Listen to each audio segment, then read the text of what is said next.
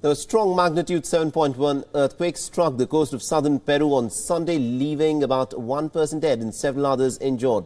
The quake has also caused homes and roads to collapse. Tremors were also struck the Indian Andaman and Nicobar Islands. And according to the Indian Met Department, the quake had hit the Andaman Island on Sunday evening at a depth of about 10 kilometers. A mild earthquake also jolted Afghanistan's northeastern regions, including in the Badakhshan province and the northern Kunduz and Baghlan provinces. No casualties have been reported so far in the incident.